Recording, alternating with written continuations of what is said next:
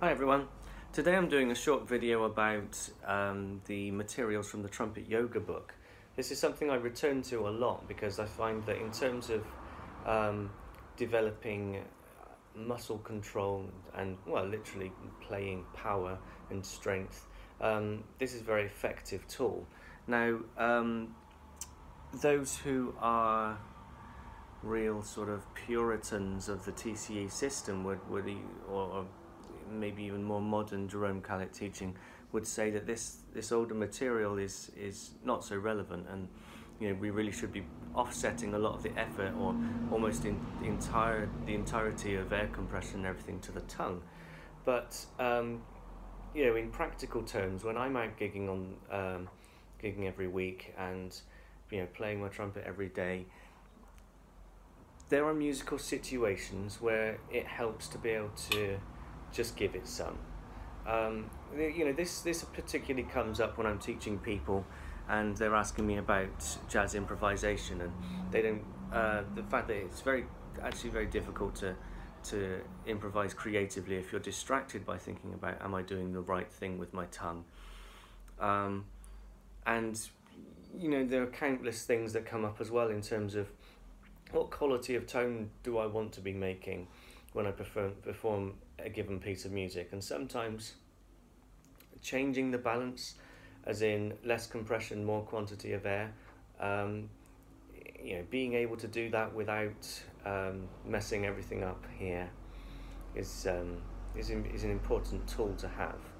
This is a very practical approach to using this embouchure development technique to making you a better player, a better all-round musician, rather than a puritan of a technique which is not very applicable to music under certain circumstances. So those who are in regular contact with me will know that I'm actually in the process of putting together some tutorial videos for the tongue-controlled embouchure system. I'm going to be doing a series of 12 or more, it seems to be growing, 12 or more videos about TCE and its history and the various types of exercises and routines that we go through to build up the ability to play with the tongue between the teeth. And recently I was doing a first run of my video about Einsetzen, the Einsetzen lip position, and I actually found that I didn't say all the things I wanted to, and so I'm kind of doing this video as an opportunity to practice talking about these ideas. Now, in the Trumpet Yoga days, the system was basically was all about these double pedal notes. Now, when we play double pedal notes following the Trumpet Yoga system, you have to learn to play with your lips completely unfurled and with the mouthpiece almost completely on the top lip.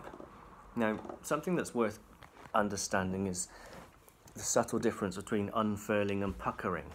Is when we unfurl the lips, we don't draw the corners of the mouth inwards. So typically a pucker would look like this. There are two features there that don't apply well to the Einsetzen lip position. Number one is that the lips are actually moving forward like this, and the corners are coming in, and the chin is going flat. This is not going to work for an Einsetzen lip position. What we actually need to do is literally unroll the lips like this, which may look a bit ridiculous, but then when you place the mouthpiece on,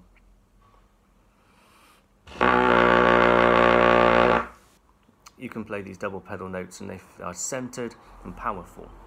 Now, in the old Trumpet Yoga book, Khaled talks about how you can put as much air as possible through this new embouchure, and it does work, though I don't really think it's necessary. I really think that we can actually learn to be a little efficient, because in doing this, we're actually creating quite a lot of lip-to-lip compression. The lips are definitely closed. This is a closed embouchure system, and therefore the quantity of air is a little less necessary. So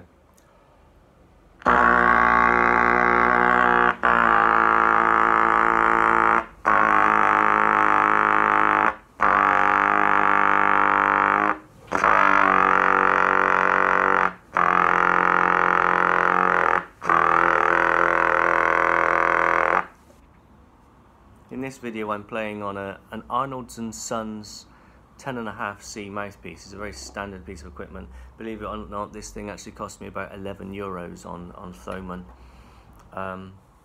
Had a bit of a mouthpiece disaster recently that I haven't told many people about, but long and short of it is that I've lost about £300 worth of mouthpieces, and so for classical / legit type playing, this is what I'm on at the moment.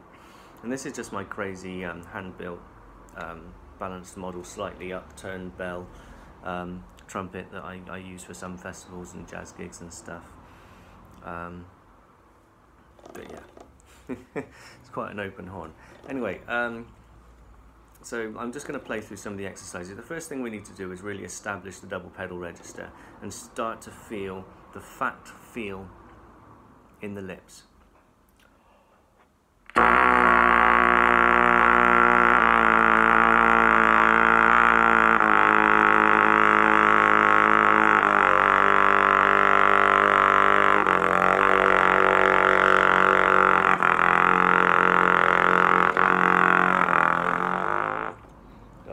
Nearly made through that in one breath.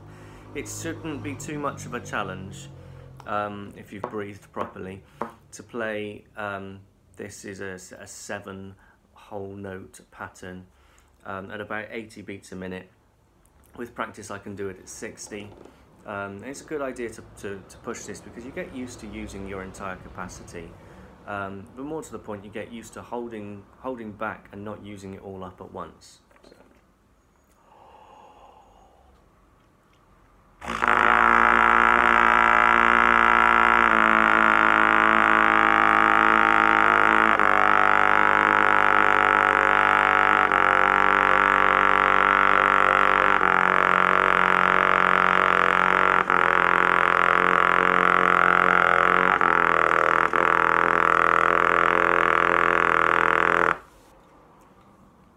Okay, so there's not really much mention of tongue position in the Trumpet Yoga system.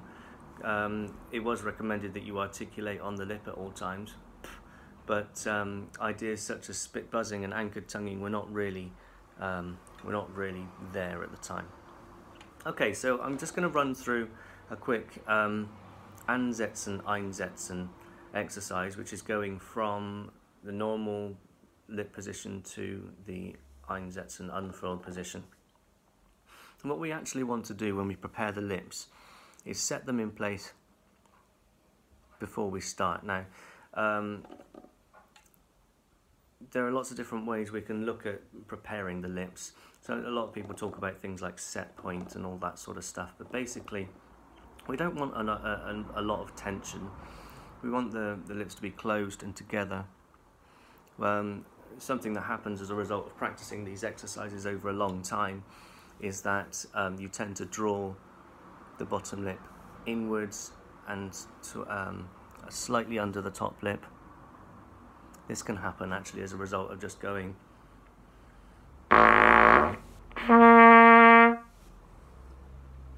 that's my normal sort of setup, and so that's how I'm going to start.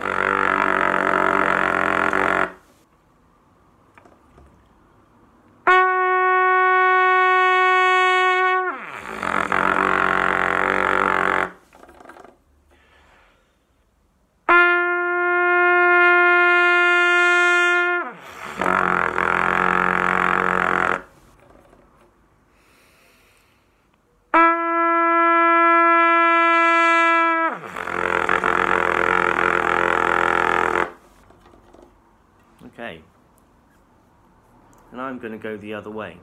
Now, this is a bit of a voyage of discovery. Because as you move from the Einsetzen position to the Ansetzen position, there are a number of things that happen. Essentially what we're going after is this interlocking of the lips that I was beginning to describe before, to create a closed aperture, but not one that is sealed off, and then it can easily be controlled by air power. The reason that the book was called Trumpet Yoga, because it was all about holding this unfurled position with the top lip. There are other people out on the internet talking about playing with an unfurled embouchure in the high register. I'm not going to name them here, but I've done it in the past. This system was being taught by Jerome Kallett back in the 1970s, and he wasn't quiet about it. He spread this idea around quite a lot, but he's received a lot of criticism in his life, and I think it's for reasons like that it isn't better known that he's the origin of this concept.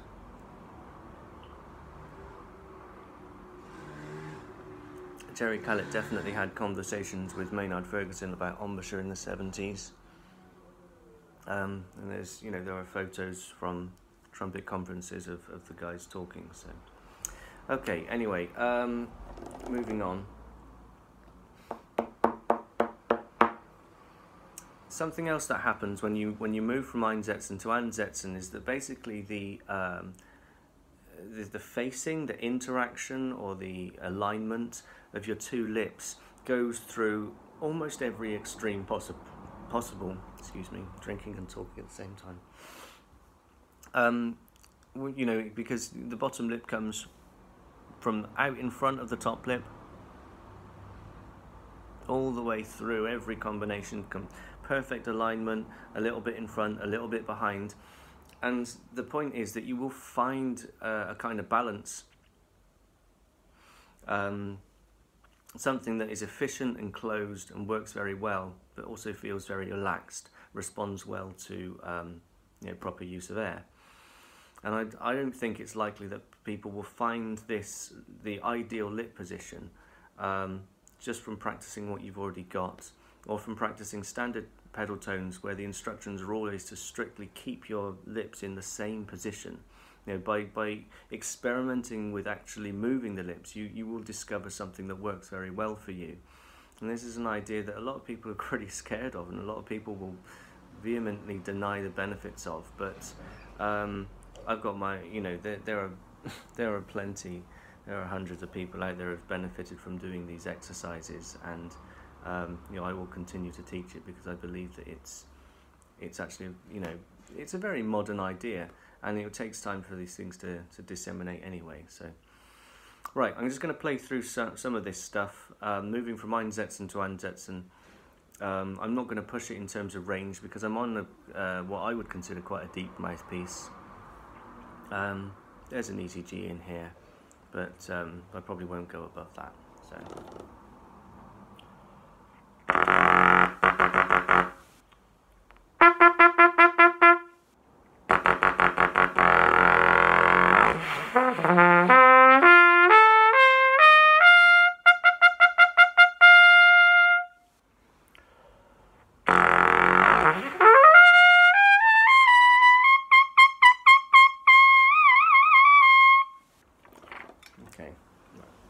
To sit up straight for this.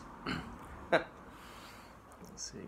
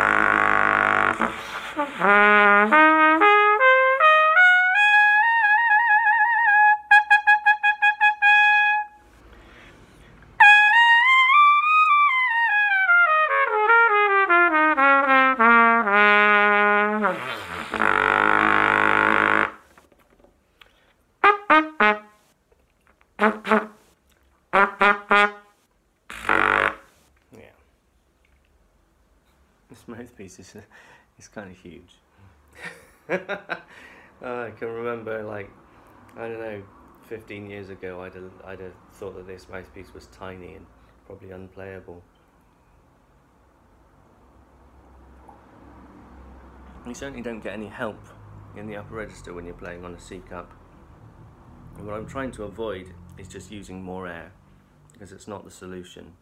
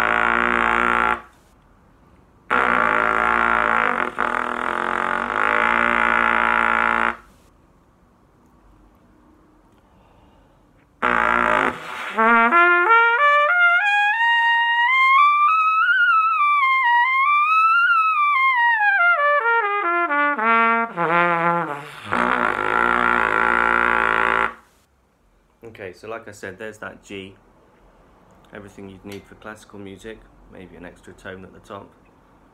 I'm not going to embarrass myself by seeing if I've got an A on this thing, because I don't think I do. I'm tempted. If I tried it and then failed, then I'd just edit it out, so let's not get into that. Okay, well, hopefully you've gained some kind of insight into the hows and whys of doing Einsätze and Ansätze exercises. I really think that when you're playing on certain equipment, you know, something a little shallower and maybe more resistant than a 10.5 C, you can make a huge sound this way. You know, you are getting, like I said, a fair amount of lip-to-lip compression, and you're learning the direction that the lips need to move in. There's talk in the Trumpet Yoga book about the bottom lip coming inwards and upwards as you go higher, and then the top lip maintaining its unfurled state. So this sort of movement.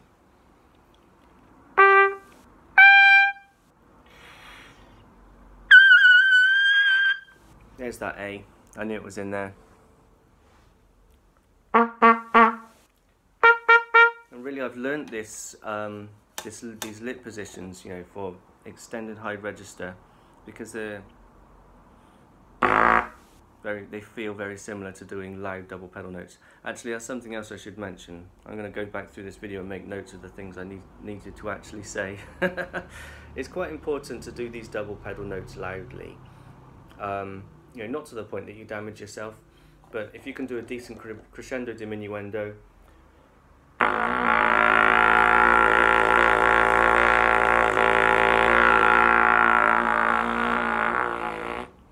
then you'll get a good feel for this interlocking of the lips.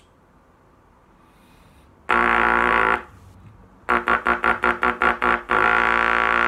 very vibrant, almost bass trombone-like sound.